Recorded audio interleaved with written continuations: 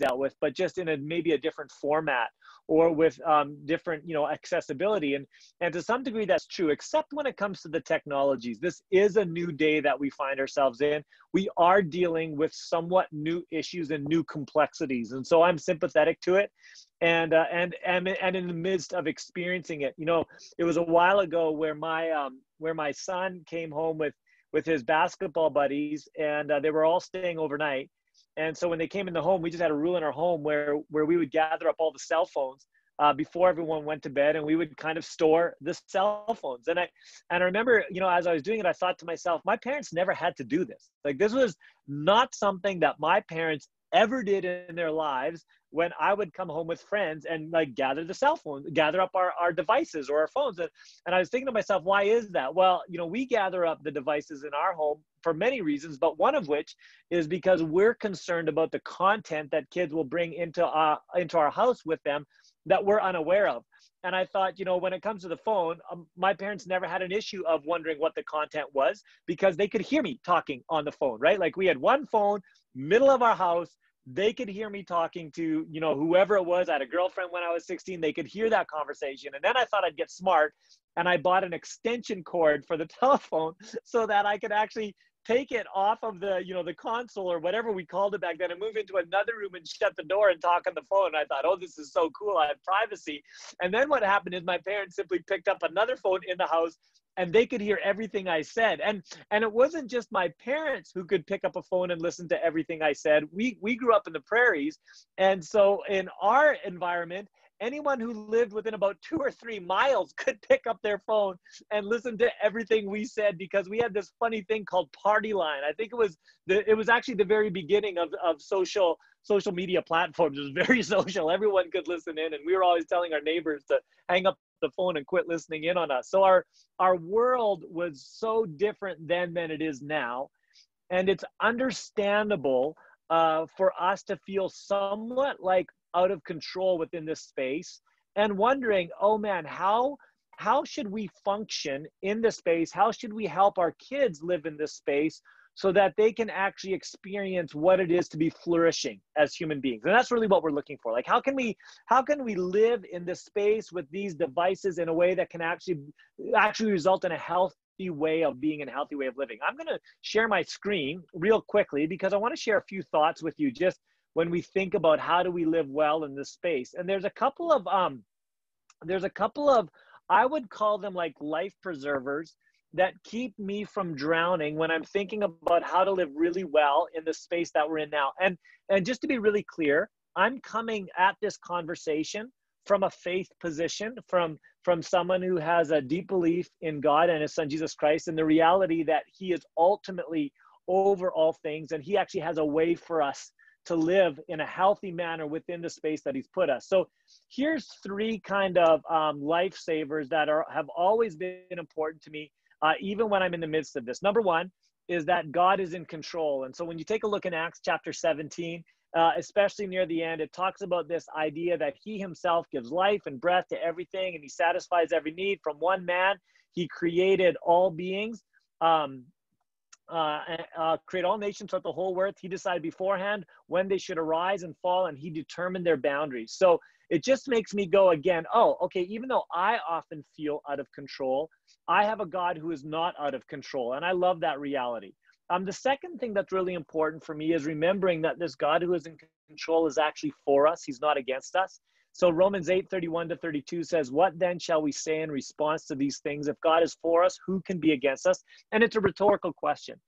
What he's doing is he's saying, hey, if God is for us, is there anyone that can actually keep us from doing or living in the way that God would have us to be? Like, there's always a way forward. And then I love the logic. He says, he who did not spare his own son, but gave him up for us all, how will he not also along with him graciously give us all things? And what he's saying is he's saying, hey, listen, he willingly gave up his son for us, and there's nothing more precious to the Father than his son. Do you think he's actually not going to give us what we need now? Because anything else we need now is infinitely small compared to his son. So of course, he's going to continue to give us what we need to live faithfully in the space that he's called us to. So I'm always moving back to that. And then number 3, the reality that God's actually called us to this time. So in John 17, he says, my prayer is not that you take them out of the world, but that you protect them from the evil one. They are not of the world, even as I'm not of it. Sanctify them by the truth. Your word is truth. As you sent me into the world, I've sent them into the world.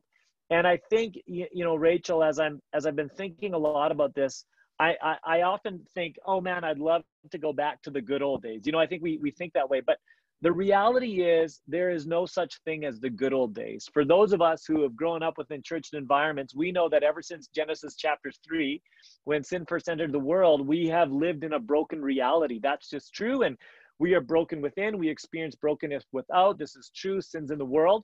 And there's no such thing as quote unquote the good old days. What there is the days that God has given us and the hope of what is yet to come.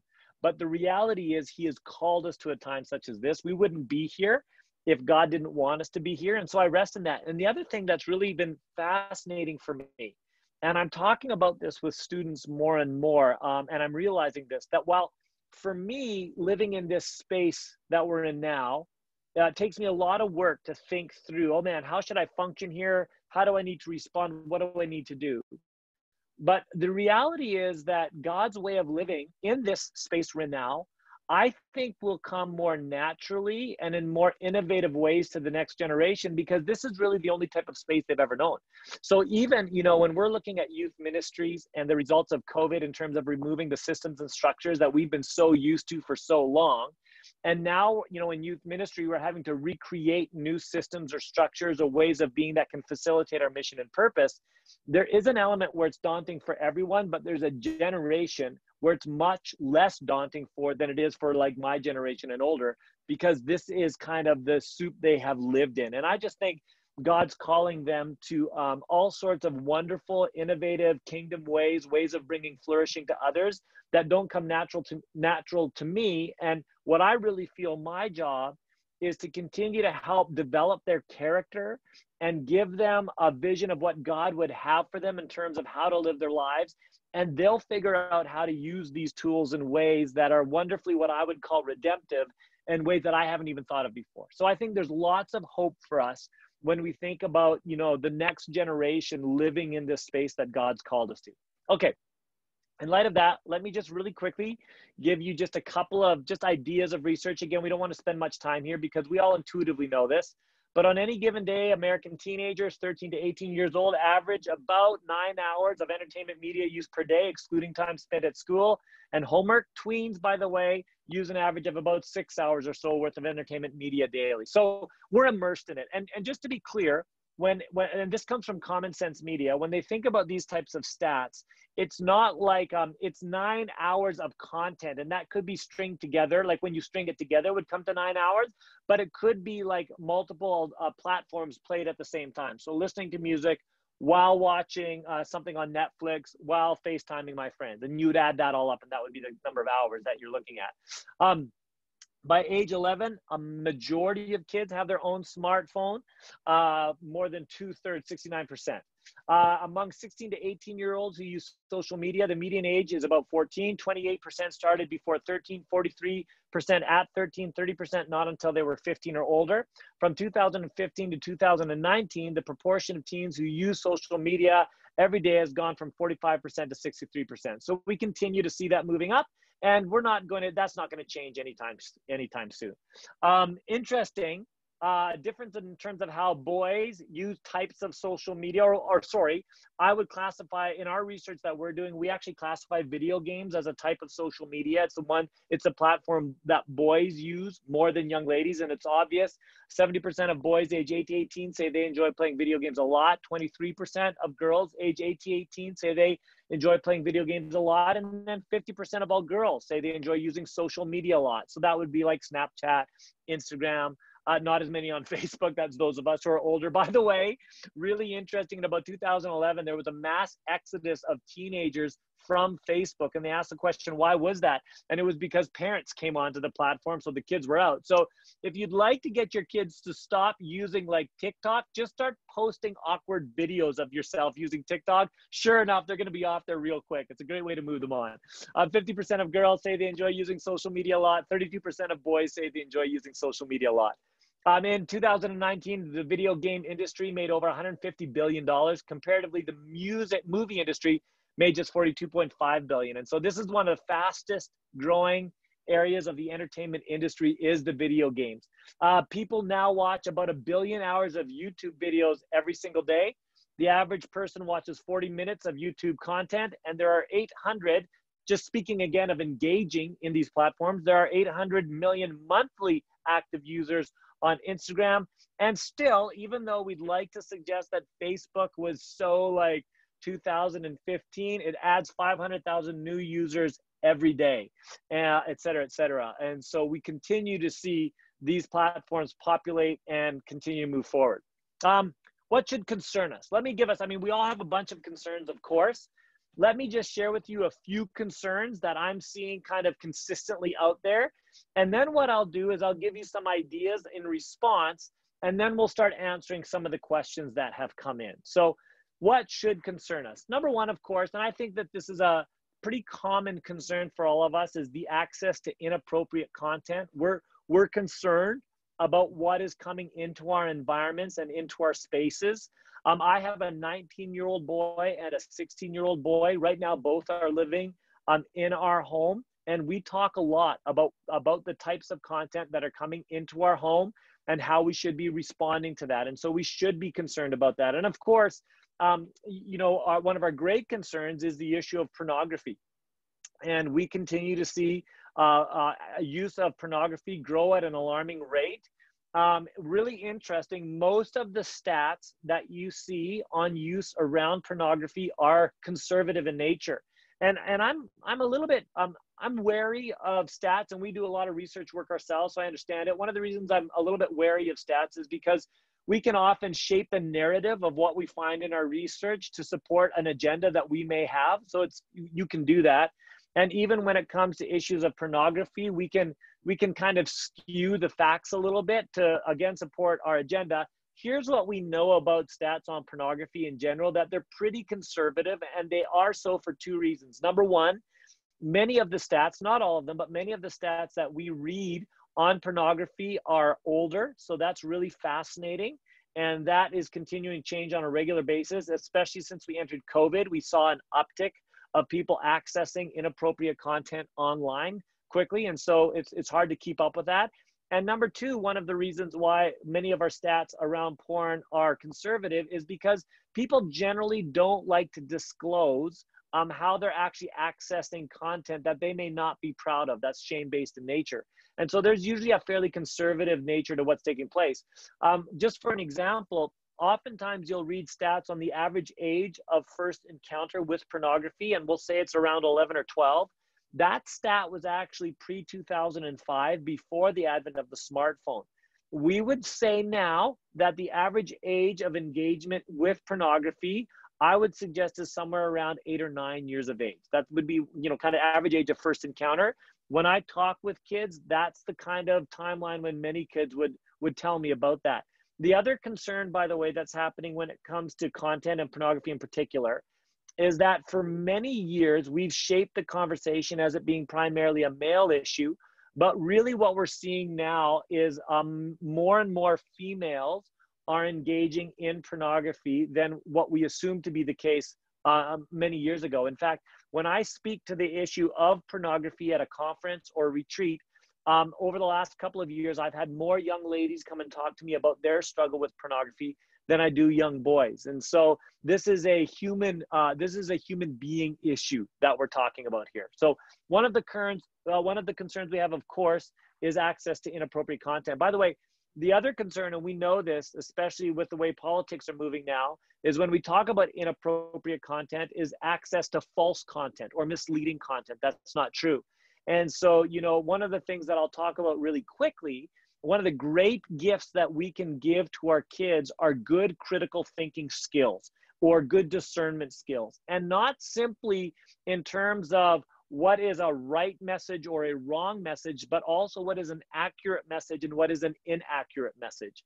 And so we continue to teach them to be observing about the source of the content, how it measures up to other sources that are speaking to the content, what kind of an agenda someone delivering the content may have, how they might angle the conversation. Those are all types of things that we, you know, conversations that we enter into with our kids as a way of teaching them good critical thinking and discernment skills early on. And we'll speak a little bit more about that as we go. Number two, engagement with inappropriate posting. And so one of our great concerns is what our kids are posting online. And again, because again, when it comes to things such as pornography, we're starting at a very young age with kids, helping them understand what's appropriate, what's not appropriate to be posting online. We talk a lot about things like, hey, we never post anything online without clothes on. We're really careful about that, about certain spaces that we're in. We talk about some of those obvious things when it comes to posting. It's very interesting. I was talking with a group of youth workers, and one of my friends who is a camp worker had mentioned to me that his daughter had been asked if she would post a naked picture of herself or text a naked picture of herself to some of the other boys in their classroom. And it was really interesting when you think about how engagement in contests is shaping the different genders. Another young girl who was with her turned to her and simply said, why won't any of the boys ask me for my naked picture? And so all of a sudden, there became value and status connected to this type of requests that were taking place. And so it's shaping the way that our kids see ourselves and the way that they express themselves. So real concerns there. The other thing, just to say, when it comes to inappropriate posting, is not just the overt ways of inappropriate posting, but also what's taking place in the psyche of our kids when they post. So, one of the conversations we started having with our kids when they were really young was, why are you posting what you're posting? So they wanted to post pictures of things they'd bought, things they were doing. And I would say to them, hey, why are you posting that? Are you posting that so that other people will think more of you? Are you posting that as a way of celebrating something really good and fun? Are you posting that to include others? What would be the reason behind why you're posting? And of course, we're thinking a lot when we're doing that. What we're thinking about is identity formation, what shapes them, the need of affirmation of others, where they find their security, and how they're using these spaces to serve others rather than serve themselves or their own self-esteem. And so there's some complexity even there in terms of the conversations we started having at an early age with our boys. Number three is disengagement from life beyond the screen. And so that concerns me when we spend time there and we leave behind some of the other things that we know are really important and valuable. When we entered COVID, one of the things that we did as a family is we just stated what were our top values or priorities as a family. And so we knew spending family time together was a top priority. Being physically active was a top priority. Serving others was a top priority for us. And then, doing our homework was a top priority for us. And then entertainment was down below that. And so then what we would do is we would just evaluate, when we would work through our days, we would say, okay, how much time did we place in these categories compared to how much time did we do in other areas? And so we started trying to work as a family to define what our family values were, and then discern if our actual values were aligned with the values that we wanted to be defining for our home. And so that just created really good conversation for us as home, even thinking through what's important to us. Number four, unhealthy relational interactions, of course, are a concern online. And I think we're concerned certainly about issues of bullying, issues of predators, but we're also concerned about the social pressure that kids feel when they think about curating what they're posting as a way to continue to garnish attention. And so, it's really interesting how kids understand community. Before the industrial age, community was primarily defined by your location, where you were and where you grew up. People couldn't travel or move. That was your community, and you remained committed to each other because you could never leave each other. And then post-industrial revolution, when people began to travel more, community was defined primarily by where you gathered. And so, we created churches or sports teams, and it would attract people to them. And when they came, that became the community. And now what we see with kids is that community is becoming defined by what they can gather online. And the danger with this type of community is that the kids feel all the pressure to maintain the community. So they have to create content that actually attracts people. They feel the pressure of continuing to create unique content that keeps people engaged. They feel the pressure of curating who can actually engage their online community for fear of allowing someone in. that others will see as undesirable and leave that type of space, and they feel the pressure to continue to build that community. And so all of a sudden there's all this pressure for them to be able to gather, maintain, and hold community. And here's what's really wonderful. This is why I love youth ministries so much, because, you know, God has called us to a type of community that the Greek word would be koinonia, where there's an unconditional nature to the community. We're committed to each other because we've experienced what it is for God to invite us into his community. And so we are inviting to others, and we want to face into each other and engage each other in deep ways and journey together. And so what I love about youth ministries is when we create unique and wonderful ways to unconditionally engage others in community and invite them in. So I just think there's so many wonderful things that we get to do in terms of our communities that we're involved in. Number 5, of course, is an epidemic rise is anxiety and mental health issues. If I'm not mistaken, for those of you who were here last week, Rachel, you talked a little bit about that. And we know that there are all sorts of things contributing to mental health issues amongst adolescents, but there is plenty of research that's suggesting that unhealthy engagement in our social media platforms are a significant contributing factor. There's a sociologist out of University of San Diego. Her name is Dr. Jean Twenge. I would really recommend her book called iGen. She does a lot of work on generations, and she's taken a look at this, current adolescent generation that was born in the late 90s. Upper age is about 23. Do you know what I mean? Lower age is at the tween or teenager entry point. And here's what she says in the research that she's done. And there's some people pushing back on it, but it's pretty solid, pretty widely accepted research. And what she found was that from 2010 to 2016, adolescents who experienced at least one major depressive episode increased by 60%. A recent study found that kids who spent 3 hours or more a day on smartphones were 34% more likely to experience at least one suicide-related outcome, so a sense of hopelessness, no reason to go on, no hope for the future, than kids who spent 2 hours a day or less. And this has been an interesting stat that amount of time spent on social media platforms seem to have a significant contribution to where kids are at in terms of how they would understand their own mental health.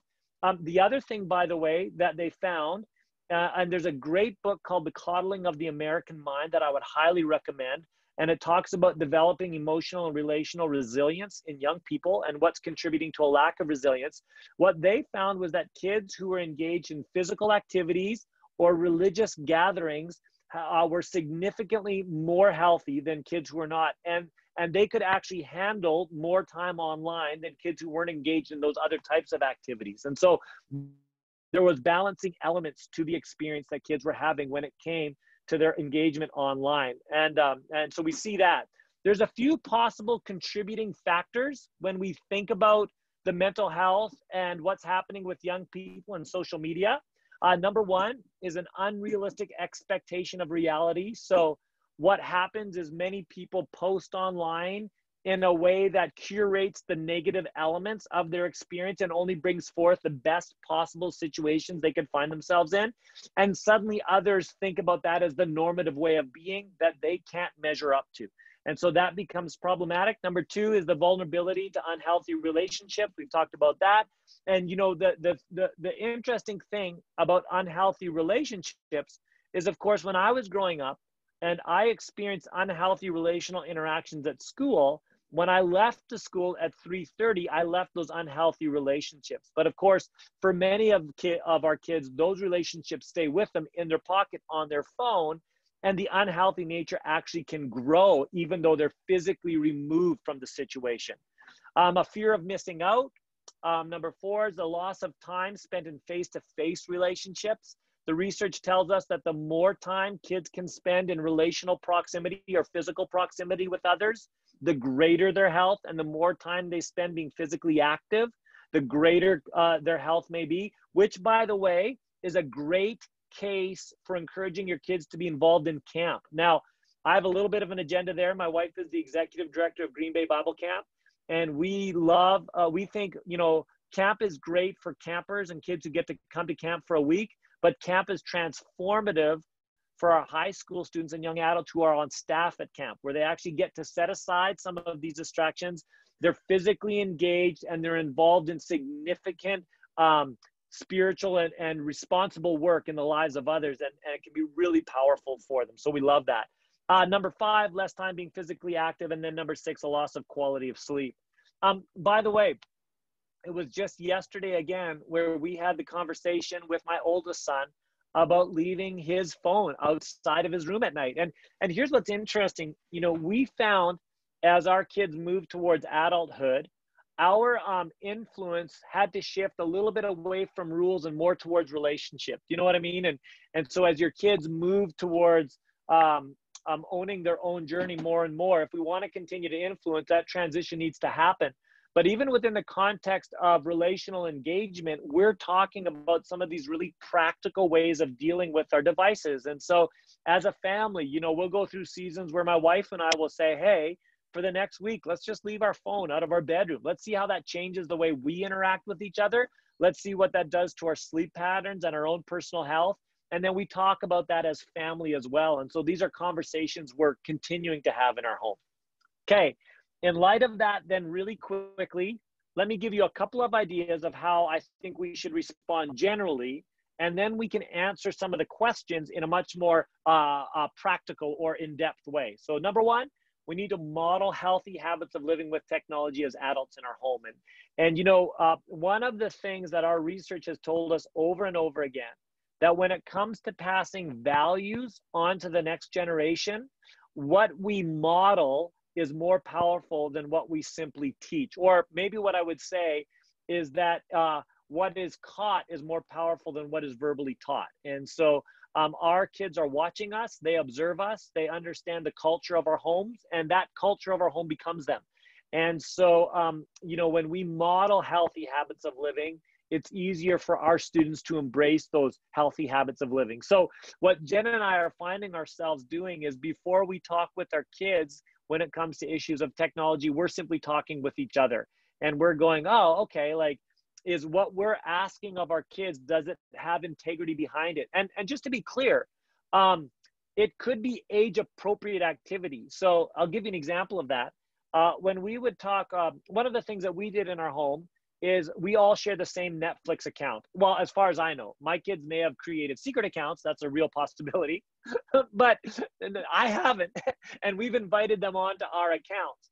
And so what's been great, you know, one of the good things about that is it leads to lots of conversations around what's appropriate or not appropriate to watch. And so sometimes I'll say to my boys, hey boys, there's a couple of videos that are unfinished, and your dad turned them off because they were actually really inappropriate.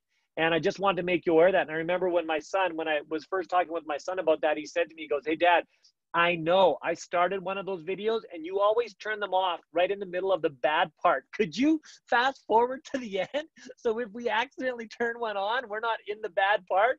And I'm like, oh yeah, let me help you out with that. So, you know, that just helps us as a, you know, and then sometimes I'll say to the boys, I'll say, hey boys, there's a movie that I watched on Netflix. You'll see that. I'll say the message is a really great message, but I don't think it's appropriate for you to watch yet. So when it came to Schindler's List or Saving Private Ryan, I really felt like those were movies that had really powerful and important messages. But it wasn't until my boys were older where I felt it was appropriate for them to be watching those. And those were the types of conversations that we would have that allowed us to model a way of living with some of our technologies. Number 2, create and recreate boundaries and tech-free zones for your family. And I think it's really great for us to have spaces like that. Like, for instance, the first hour when you get home from school, all your tech can end up in a container. When you go to bed at night, you know, or an hour before it's bedtime, let's make sure all tech comes off and there's other healthy activities that we can be involved in. Around meals times, we fight to leave tech off our tables and untouchable. And so, you know, what we're saying is there are things more important in life than simply what's on our devices. And we acknowledge there's very important things on our devices. We love those things, but there are certain times and spaces where we want to make sure those are set aside. So I think it's great for us to do that. And what we have found in our family is we would create boundaries and then we'd break right through them and we'd have to recreate them. And I have no problem with that. I would just say to our boys, here's what we're rolling with right now. That may change or we might break them, but then we'll start again. And so that just became habits for us. And by the way, it reminds me a little bit about grace. You know, grace is renewed and experienced new every day. And so we just kept leaning into that reality as well. Number 3, I think it's great to delay smartphone and social media use. I think that's really healthy. I think there's a number of reasons for it, why I think delaying use is really good. One of my concerns is identity formation, and that I think it's really important for our young people to have their identity rooted in healthy relational experiences. First and foremost, of course, in terms of their relationship with Jesus Christ. Secondly, in terms of the family unit that they're a part of. And so I really, I think that there's something healthy about delaying that time when they get into their social media, because that becomes space where other people start to define identity for young people. And it can be really difficult in that space. And so if there is some rootedness to them before they get there, they're much better able to use that space in really redemptive ways and not be reformed by that space. So there's a strength of character that can happen when it comes to delaying that use. And I think there's health there. The other thing I want to say, however, I want to be careful that we don't demonize our technology or social media either. We acknowledge the problems and difficulties, but we also acknowledge the redemptive ways that we can use these devices and these platforms. And again, we teach our kids good discernment like we would in all other areas of faith and life, so that they can respond well in whatever space they find themselves in. Number 4, teach discernment early. I think that we need to fight to start teaching our kids discernment really early. We started with our kids when they were very young. We created 3 basic categories that we worked with, especially when it came to content. And we were talking about music at the beginning. So we talked about poison, popcorn, and protein. And we said to our kids, hey, there are some things in life that are just like poison. They're never good for you. So we should never listen to those things. So we would talk about lyrics from songs or messages in movies. And we would say, hey, do you think that's something that's helpful and good for human beings? Is that a way that God would have us be? Nope, that's poison. Let's not touch that. And then there are some things we would say are popcorn. They're kind of not good or bad. They just are. That's fine. And it's fun to play with that. When our boys first started listening to One Direction, which was a difficult moment for me, I came to a place where I said, okay, that's primarily popcorn right now. All right, let's, but the problem is if you only eat popcorn, it's going to make you sick. And I got sick really fast. So we kind of removed that popcorn quickly. And then we said there's protein. And this is stuff that's just good for us. The messages are good. The themes are good, and we celebrate these things. And sometimes with our boys, we would go, hey, you guys, this week, let's just do protein. So we're not going to touch the popcorn. We're just going to do protein for a week. Let's give that a go. And those became categories we worked in. Now, there is a problem when you start teaching your kids discernment at a young age. They start becoming discerning about a lot of things. So sometimes in our church, I got to be honest with you, the music on the stage, like the structure of it or wasn't exactly protein to our ears. And so they would be like, Dad, I don't think that person has the gift of singing. Maybe they should do something else. And I was like, yeah, you might be right about that. So we became discerning about a lot of different things. Number 5, clarify family values. I think it's great to sit down as a family and talk about the things that are most important to you. Again, we did this in COVID. We said, hey, you guys, what are the things that are most important to us as family? Okay, let's think through our days. How are we ordering our time in light of these things that we say are most important? And then where are we putting, how much time are we putting into things that don't line up with our family values? And we had lots of great conversations. I mean, sometimes we would say friends and community are really important. And then our boys would say, well, Dad, when we're playing our video games like NBA 2K, that's where I spend a lot of time with my community. And I couldn't argue with that. We'd have great conversations around that. And then that would lead us into conversations around content. Well, what kind of games that you're playing with community are good content? What's negative content? Or around the effects of spending too much time in front of screens. So now you understand that we had like multiple layers in the conversation when it came to discernment, but we acknowledged all those different layers. By the way, one thing that was really important to us, I remember when our boys were young and we didn't allow them to play first-person shooter games. We got rid of Call of Duty, and it was really hard for my oldest son, and it invited a really strong emotional response. And it took me a while to understand what he was responding to. And the issue was not so much that he couldn't play a video game, but that it removed him from the social circle of the other kids who were playing the video game. And so we realized that we were removing something unintentionally that was really important to them and an important value of our family.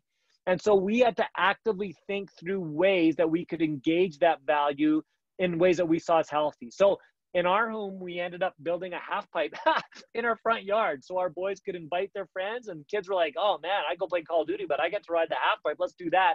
And so we just discovered other ways to engage those values in a healthy manner and replace what we'd unintentionally removed when we removed the video games. Number 6, talk a lot about identity, hybrid living, how you live online and how you live offline. We had lots of those conversations. Who you are online should be the same as who you are offline. And by the way, one of the things we did was we moved our video game consoles into public spaces in our home so that we could be aware of how our kids were interacting online. And I would go to my boys and go, hey, what did you just say to those other boys? And they go, oh, Dad, that's just gamer talk. I said, oh, no. In our home, there's no such thing as gamer talk. There's ways that human beings should talk to other human beings, and there's ways that we shouldn't. And it doesn't matter where we are, whether we're on video games or on our phones or in person, there's a way that God would have us address other people that's respectful and offers dignity. And so we spoke about those ideas a lot. Number 7, put safeguards in place. I think that's helpful. I do want to be clear. There's no such thing as safe proofing your home or your kids' experience. We live in a world that is broken and there's access to inappropriate material all over the place. That's true. I'll be honest with you that when it came to dealing with access to inappropriate content, our goal was to prepare our kids for when exposure happened, not if exposure would happen. And so we worked a lot at giving them a plan on how to respond when inappropriate exposure took place. So we want to put good safeguards in place. We want to protect our kids, but we also acknowledge that we're not just trying to protect them, we're also trying to prepare them to respond in healthy ways when exposure does happen. Number 8, invest in great shared experiences and activities with your children. I think that's really important. Shared experiences develop community, which allow for conversation. And ultimately, conversation wins the day. And so we would think a lot about what are healthy shared experiences and activities that we can do together as a family that continues to give us a sense of identity as a home and give our kids a sense of belonging in a really important space. Finally, remember, relationships win. So we're always shooting for relationships. And then where appropriate, engage with your kids in their digital world. I want to say a couple things about that. Number 1, I think that there's good space online with our kids to interact with them. I think especially with our boys, not exclusively with boys, but there may be space where we game together, and we would do that with our boys. I remember when Wii Sport first came out, and as a family, we would have tennis tournaments and do things like that.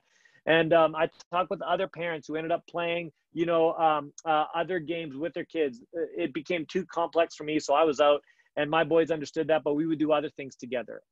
We found that engaging appropriately in social media together became quite powerful. There's a type of conversation that we call phatic communion, or a way of engaging. And phatic communion describes ties of union that can be created by exchanges that appear to be meaningless. So, whether it's a GIF or whether it's a funny text, that sometimes those small things can help others feel like they are have a significant place in your thinking or way of being. So I actually encourage parents to text with their kids. I think that's actually a really helpful and healthy thing to do, especially as they get a little bit older. I'll be honest, with my oldest son, there was a time where he found it difficult to disclose to me different things that were happening in his life in face-to-face relationships. But for some unknown reason, he felt safe to do it texting. And so for a couple of years, we would text on issues. And then, as trust was built, I was able to start taking those conversations into physical space with him, and the relationship just built from there. But really, he found it somewhat safe to disclose online with me through texting. And we were like, okay, let's try that. And then we'll continue to move the conversation forward. And so we found that actually in our home to be something that's been really good and helpful. We do group text together as family and do jokes and things like that. And again, when we send those small things through the day, those small words actually have more power than we think. They give a sense of connectedness, they're personal, and they say to those involved that you belong to me and I belong to you. I'm thinking about you even through the day. So I think there can be great value in some of those experiences. Now, just to be clear, our boys set some boundaries when it came to their social media accounts. We were allowed to follow them, but we were not allowed to comment on anything their friends posted or on anything they posted. So we tried to honor that as best we could because we thought it was a real privilege to be allowed into at least this small space of their world that they had online in that time. Okay. Hey, whew, that's some information. We just blasted you with a water hose of information. And what I want to do is just take a pause here. And then Rachel, I think I'm going to jump out of this screen. And then we can move to any questions that we have and start to answer some of those questions specifically. That's awesome. Thank you so much, Sid. That was wonderful. So much information. I love that you brought up grace, that we can have grace with ourselves for messing up, or maybe for not thinking about things like, oh my goodness, like all my kids, they're all sitting there on the couch, like we're failing. Every day is a new day. His mercies are new every morning. So to have some grace with yourself, right? When things are not going as they should. Yeah. And you know what, Rachel, one of the things that we became committed to pretty early on was the practice of saying sorry to our kids, which just to be really clear, didn't come easy because we would be involved in an experience together. We would have elevated. I would have responded in a way that I didn't appreciate. And really, my son shouldn't have responded the way he did. But I had to humble myself and go and just apologize, own what I needed to own, and trust that God would do his work in his art. And of course, we dealt with discipline. But one of the things that actually came of that, as difficult as it was, is our kids began to experience what it was to say sorry quickly.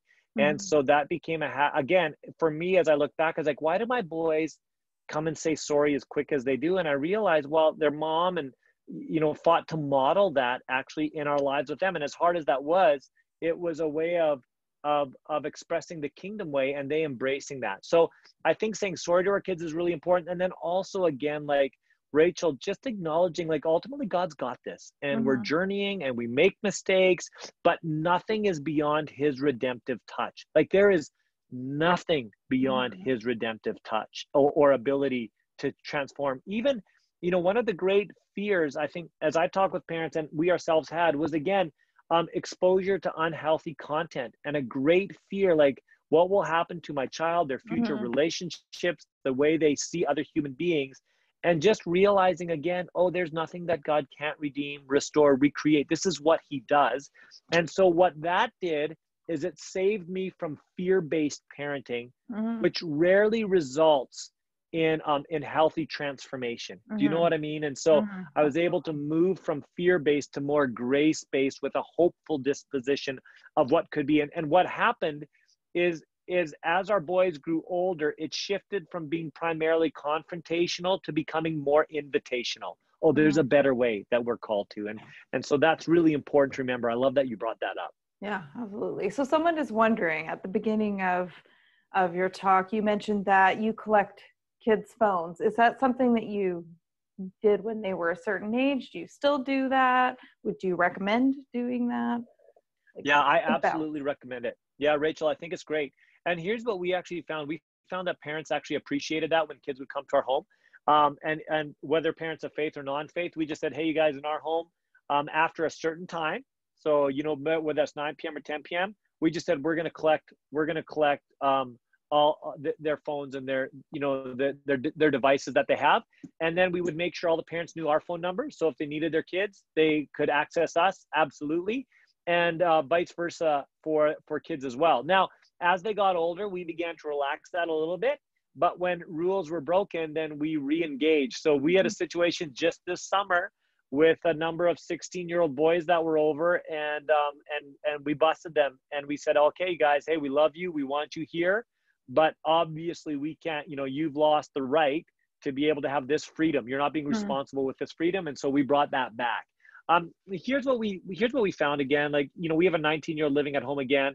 And you heard me say it before, that our authority shifted from rules to relationship as they got older. And part of that is the journey of differentiation as our kids move into space where their identity becomes their own, their faith needs to become their own. And so they start to push away a little bit from the family of origin in terms of practices, perhaps, or they test new values or ways of thinking.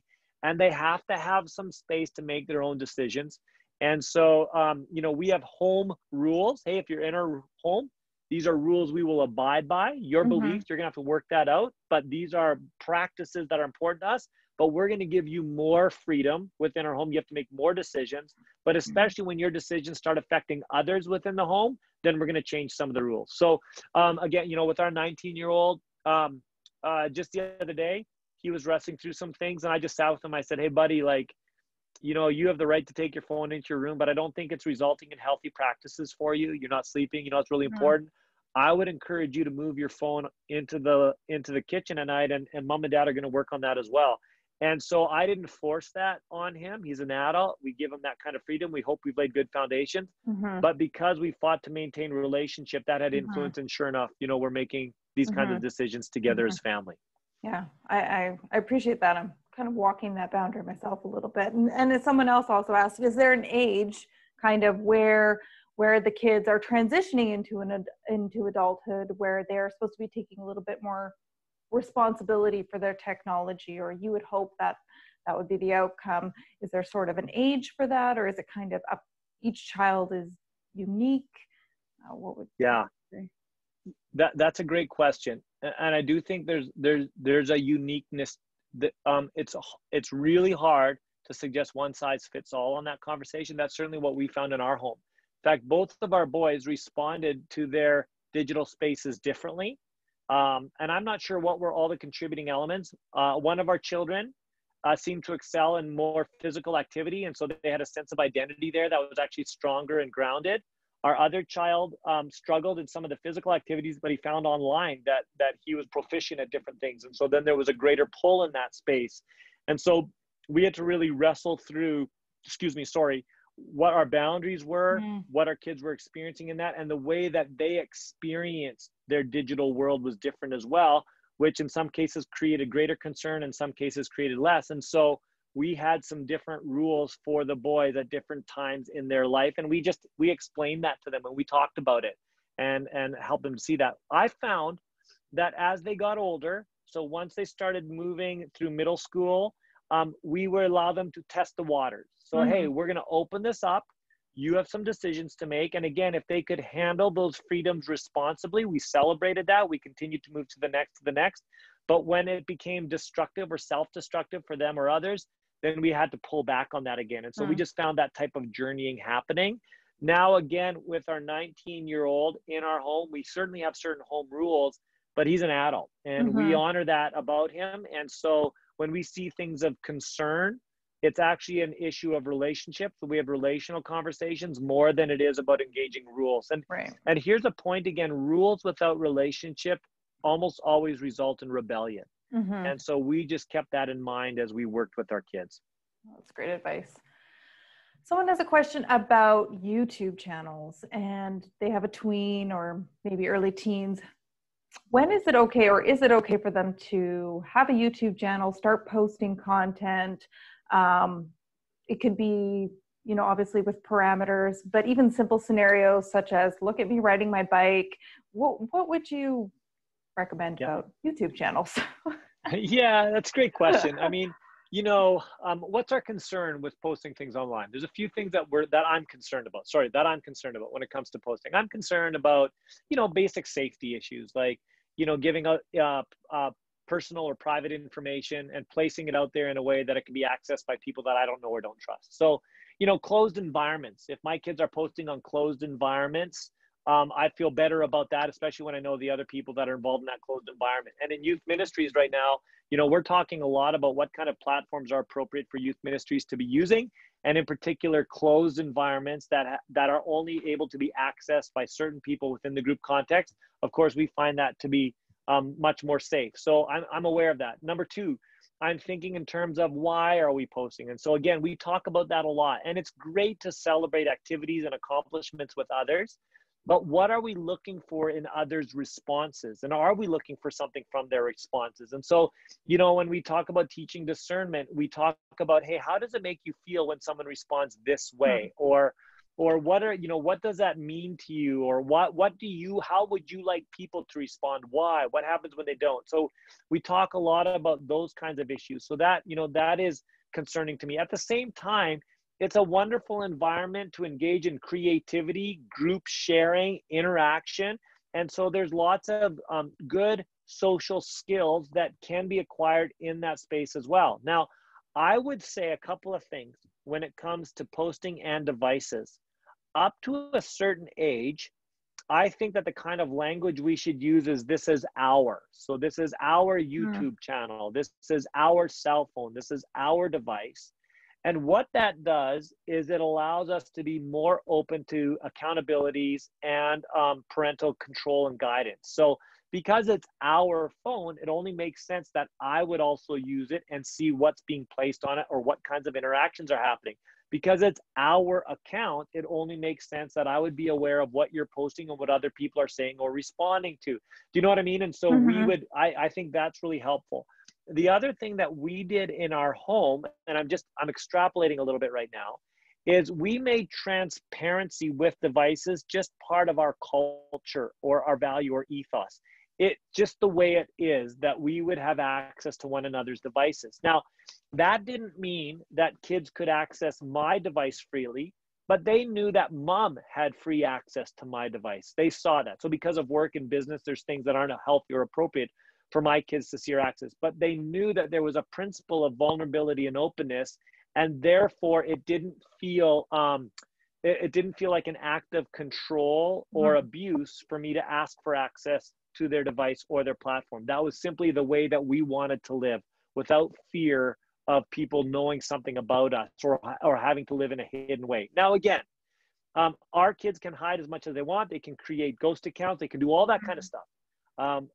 One thing I realize is I'm not nearly as in control as I thought I was. But Mm-hmm. what I want to do is attempt to be faithful and trust that these principles that we're putting in place, these values that we're espousing, will be shaping for our kids, and that they will result in good practices down the road, even though there will be times of deviating away from them throughout the adolescent journey, which is to be expected and understood.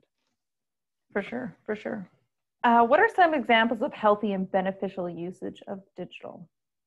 Yeah, great. Again, I think there's lots of great social engagement that can take place on devices. I got to tell you, like when it came to NBA 2K, and now I have two boys, so I cannot speak from the perspective of working with young ladies. I just want to really acknowledge that. And our research does tell us that um, uh, issues around social media seem to have a greater negative effect on young ladies than they do on young men. I think part of that is because in many cases, there's a relational way of being and way of attacking on social media that has deeper effects on our young ladies at times, or on many of them, than it does our young men. Most of the kind of the attacks that happen to young men are more physical in nature, and so it's more difficult to engage in those types of attacks on those platforms. So that's just something we seem to see. Having said that, with NBA 2K, my boys have great experiences together as a community.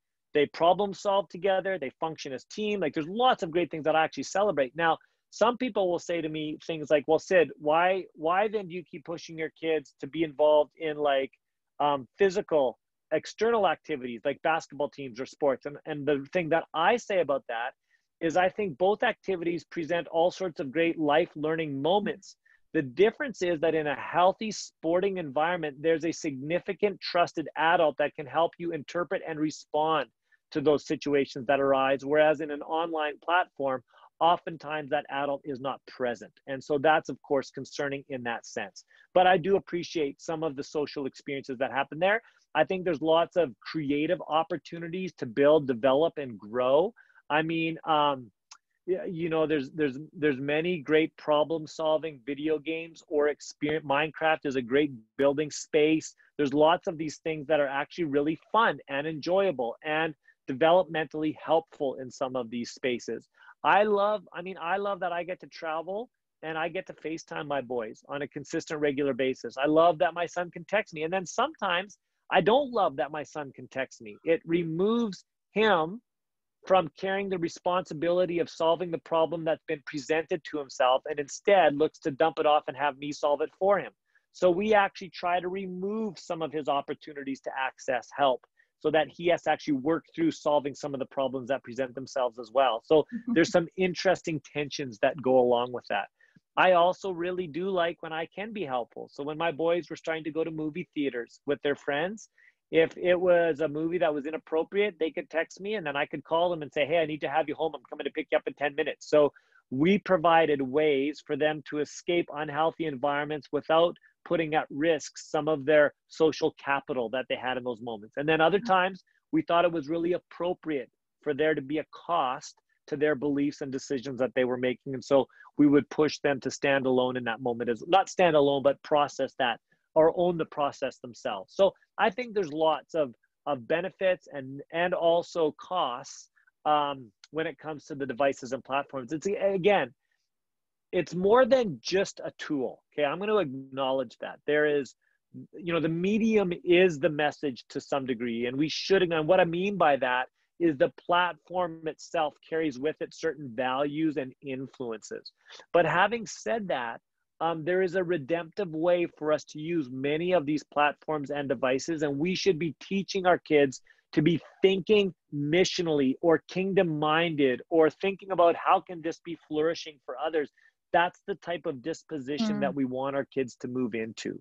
One of the things that we just talk a lot in our home is, how do we serve others in whatever space or environment we're in? What does it look like for us to be acting for the good of others? And that includes both their online space and their offline space. So we would call it hybrid living online or offline. How do we do that in a way that reflects God's values or his way of being that he would have for us? Mm-hmm. That's really good. Can you address what to do when your co-parent allows your child to be on a certain social media platform that you wouldn't allow yourself? Boy, that is so hard. My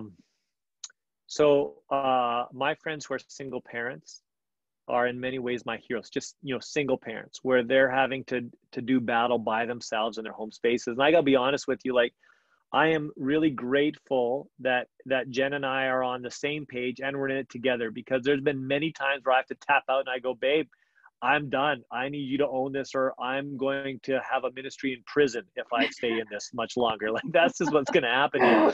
And so I'm so thankful that Jen could do that. And then I think if I didn't have Jen, just had to do it alone, how hard would that be? And then I go, oh, what if this other, the significant other was pulling in the opposite direction of the way I want to pull? That's even more difficult. So I'm deeply sympathetic to that. I don't have an easy answer.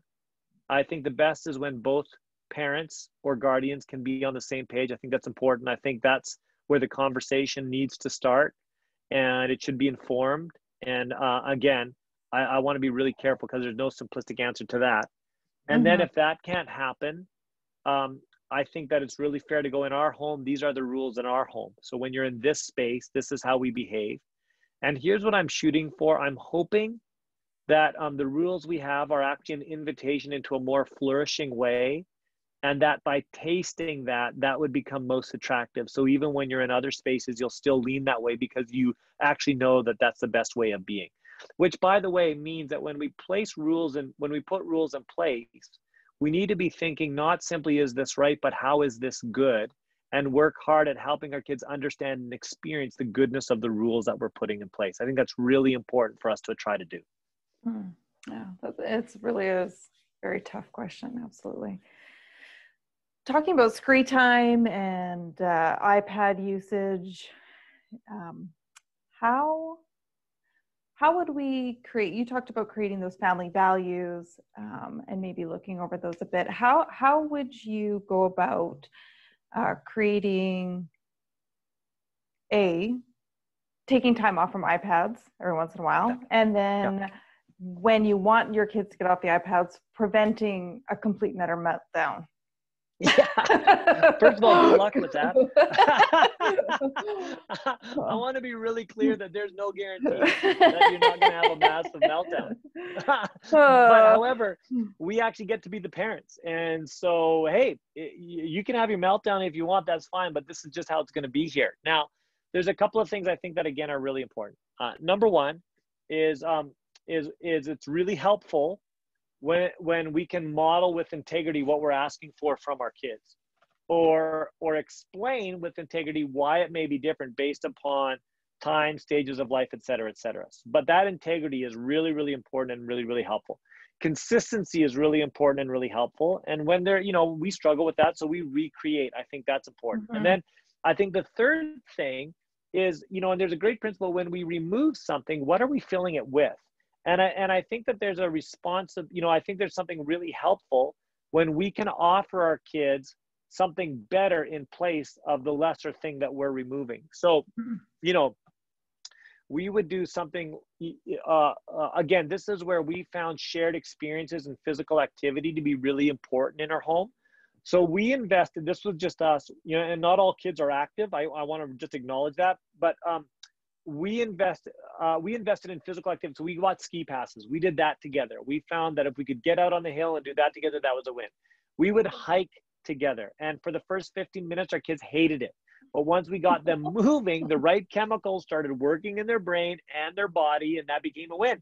And then the other thing we started to do, because we knew we needed to get out of the home, we needed to get active, is we just invited really fun people in our experiences with us. So our kids loved their older cousin, Kate, who's like a child magnet. And so we would bribe, pay, force Kate to come with us on hikes or activities, and then our boys would be willing to come. And so we gave them a taste of these good things that really help promote health in them. And then the other thing that we did is we just said, hey, like, you may not like this, that's okay. So my identity or sense of being was not tied up in my kids' emotional response to the situation. But again, there needed to be things like fairness, warnings, appropriate other options, and reasonableness in what we were doing. But ultimately, I'm the parent, and if you're going to choose to have a meltdown, that's going to be your choice. But my job as a parent is to make the best decisions I can for what I believe to be best for you, and I'm going to do that. When you're older, you get to make your own decisions. So I would say that to my boys. I'd say, hey, son, and we had plenty of massive meltdowns in our home. There's no doubt about that. And we would just go, hey, kiddo, when you're older, you get to make your own call on that. That's going to be your deal. But right now in our home, this is the decision that we're making. And sometimes I would say to my boys, I would say, hey, boys, today, this is the boundary I'm putting in place. I have a hard time even telling you why, but I'm making the best decision I can today, and tomorrow might be different. But today, right now, this is the best option that I got. And so that's where we're going to roll. And now, again, our kids know when they're loved. Our kids know when they're enjoyed. My kids felt most loved by me when they were enjoyed by me the most. And so we fought really hard to find activities that we could do and enjoy together. And again, that might be board games. That might be going to a movie. That might be doing something creative. Every family is different, but you got to find those things, and then you lean into them and you invest in them, so that you're continuing to grow good relational capital, which can allow you to withstand some of the withdrawals that are going to come your way when you're dealing with some of these other things. Absolutely. So we talked a bit about gaming. We talked about the pros of, the socialization, how they're building a relationship, and then also some of the negatives that come with that, and also how key the relationship is that we have with our kid when we notice things. Hey, we can come alongside them and actually have a conversation rather than assert a boundary. Is there any, is there any evidence or stats or any of that kind of stuff that shows that gaming can change behavior, can change, brain and how that kind of works? Or yeah, that's a great question. I mean, there's lots of research out there right now around the development of neurological pathways in terms of some of the addictive behaviors, and it's hard for us to really, I want to be careful here. I'm a youth pastor and a father, not a scientist or a medical doctor. But there is some research out there in terms of how the reward system in the brain is creating neurological pathways or connections to things that make it difficult to disengage from. Now, I think there's some controversy on whether we would call it addiction or simply habit. And so, some people would define addiction primarily as a negative physical or hurtful response from within if you have to disengage from the element for it to be called an addiction. Otherwise, perhaps it's just a habit. It just means it's hard for us to get away from the practice over and over again. So I think there's something about that that's concerning. I think there's something about, you know, how we disengage from life outside of this screen. We would call it being in the flow, where time, you know, stand still. We don't realize how much time has gone by. It's hard for us to disengage. There's a greater emotional connection to what's happening there. And you know, creators of games and social media platform work really hard to grab us in such a way that it's hard for us to disengage. There is some research on the development of the frontal lobe based upon screen engagement, primarily entertainment-based screen engagement, where we're seeing the part of the frontal lobe that controls our ability to be aware of others, our ability to engage in long-term logical thought processing that seems to be somewhat inhibited by the amount of time that we're spending on screens. The American Academy of Pediatrics suggests that, you know, anyone under the age of 2, there should be actually no screen time for kids under the age of 2. And then, you know, as you start moving older, you're looking at 1 to 2 hours of entertainment-based screen engagement being really, you know, about all that you do in many of these cases. And I think there's lots of unknowns there. And then again, when it comes to creative use, when it comes to healthy activities, there can be some different effects. But I think the science is fairly young, Rachel. So I'm cautious. But what I know is that there are a lot of people out there that are concerned about the effects of the amount of time the effects of how much of excessive amount of time spent in our screens that it has on kids. And then as parents, we just know. Like I would sit down with Peyton and Cole and I would say, hey, Peyton, when you spend this much time on screens, here's what we see from you. You don't listen to your parents as well. You're angry. You don't have life to you. And this is what we observe. Now with Cole, we'd say this is something different. And then we would say, but when you're doing these activities, son, here's what we observe in you. This is what we see. And so I think the eye test is sometimes, you know, that's enough science for me as a parent with my kids. And we talk about that sort of thing. Yeah, that's really good to draw it back to. These are the things that I'm noticing about that change when you use, and that outweighs the science. So, yeah, 100%. Yeah. Do you have any suggestions for parental controls that people could use to monitor screen time or to monitor, you know, these kind of things? Do you have any suggestions for that? Yeah, I think one of the great devices is actually the Disney Circle. So you can get that online at Amazon. And the Disney Circle is great because you can monitor each different device and its amount of time and what it's accessing within your home. And for us, the reason that we appreciated it was not so much, I mean, you can control, you can shut off access for individual devices or the home to the Wi-Fi. That wasn't our primary. The primary was we started having objective data that could allow for us to have good conversation with our kids. So we would say, hey, how much time do you think you spent on your device? Oh, not very much. I said, oh, well, actually, you just spent 5 hours.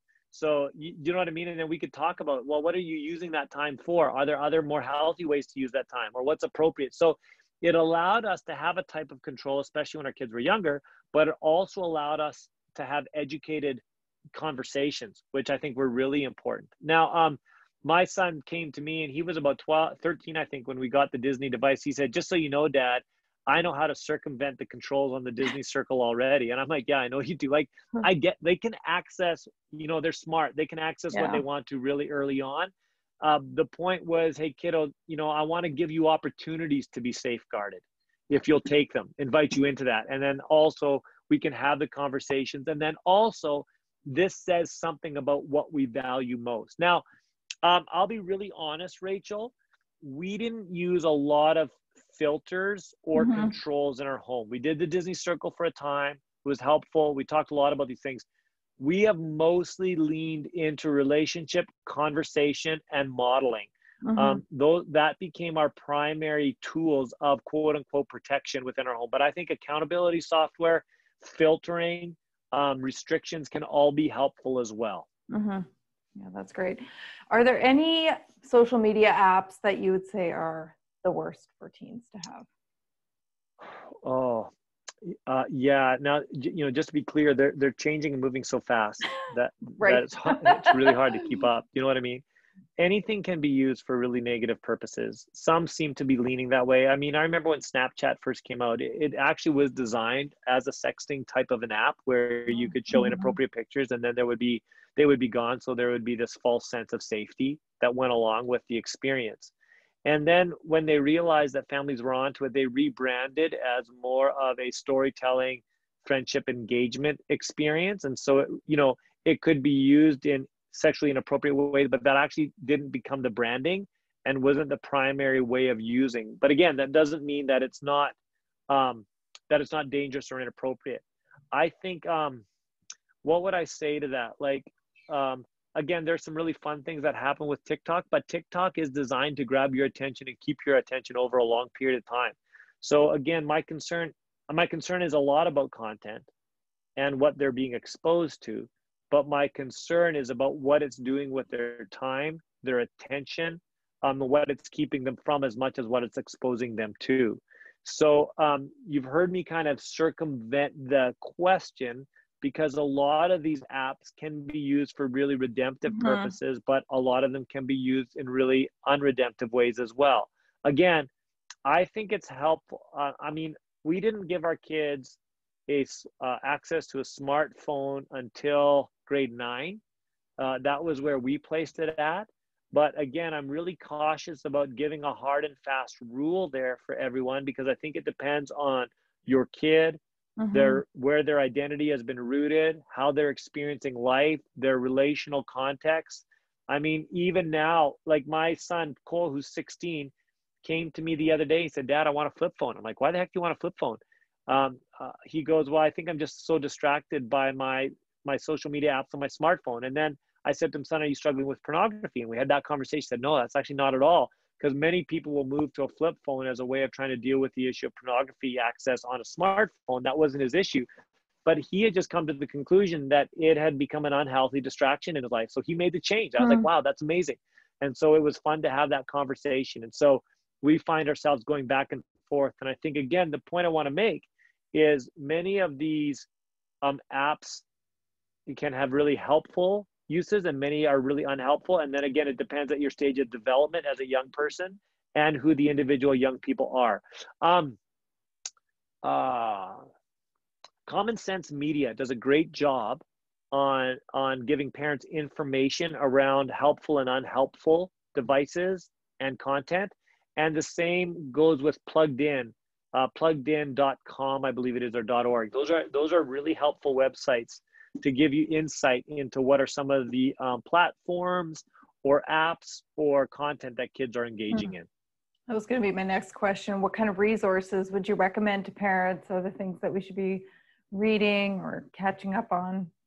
Yeah, I think those two are really helpful. There's another great book I would recommend, especially for parents of older teen. Two books for maybe three for parents who are older. There's one called I'm breaking up with my iPhone.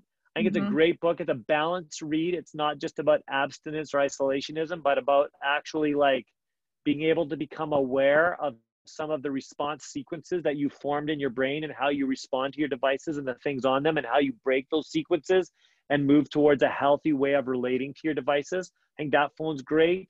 12 Ways Your Smartphone is Changing You is another Mm. great book. I think it's great for your teenager to read. Tech Proofing, what's it called? I think it's called Tech Proofing Your Home. Um, Let me just call it up, actually. It's another really helpful book by Andy Crouch. I'm going to give you the name of that book right now. Give me 1 second here. And one of the things that he talks about when it comes to having a healthy relationship with your technology is that in your home it's called the TechWise family. Sorry, the TechWise family, everyday steps for putting technology in its proper place. I think that's a great book for parents, and they talk about how making the most important spaces in your home the most creative spaces in your home, or the most character building spaces. So how do we proliferate those places with activities or things that can Mhm. help stimulate and develop good character and creative development in your children. I think that's a great book to read. Oh, that's great. Maybe I have time for a couple more questions. I know that people have busy evenings, got kids going every which way. So I think actually I might have almost asked all of my questions. And I think you addressed a lot of them. A lot of them are, I'm stuck to my cell phone. So how on earth can I get my kids to get off their cell phone? Is it unfair of me to have that expectation on me if I'm going to be on my cell phone? What would you do in a situation like that? Yeah, I'd say it's going to be hard. I mean, I think it's really appropriate to be honest. Now, again, different stages of life, we have different uses of our devices. So I think it's important to sometimes talk about the way we're using our devices and compare those. You know what I mean? I think that's really important. I think it's a great practice to ask, to do with your kids, to ask yourselves, okay, how am I using my devices? How much time am I spending on my devices? How does my use make me feel? What are things that are healthy about the way I'm using my device, and what are things that are unhealthy? And for us to be able to track those, say, over a few days, and then have that conversation together as a family. I think that can be a really great experience together in learning discernment and doing good self-assessment. And by the way, the skill of self-awareness and self-assessment can allow for self-correction. And that's a really important skill for us to be able to pass on to our kids so that they can move towards healthy ways of living, not just now, but in years to come as well. So we model that together, and I think that's a great thing for us to do. All right, Sid, I want to thank you so much for joining us this evening. It's been fabulous, honestly. I've taken a lot of notes on my paper here. I've got a lot of takeaways. Just building the need to keep fostering and building that connection and relationship with your kids so that you can come alongside them and disciple them in the way that you want to see them go, rather than coming out with all these strict rules. And it's not even about the rules.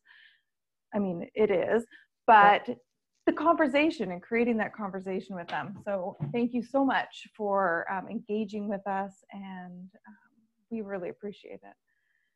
You're so welcome. Totally my pleasure. And I gotta say, by tomorrow, I might say, oh man, all that stuff didn't work at all. We're back in it again. So we're wrestling on this, through this stuff on a day-to-day, at a day-to-day level. Absolutely. Yeah, it's great. Yeah. All right. Well, thank you so much, everyone, for joining us this evening. I'm glad that you guys could be here. And we'll hope to see you next week. Thanks so much, Rachel. Thanks, everyone. Yeah. Have a great evening. Thank you. Take care. Bye-bye.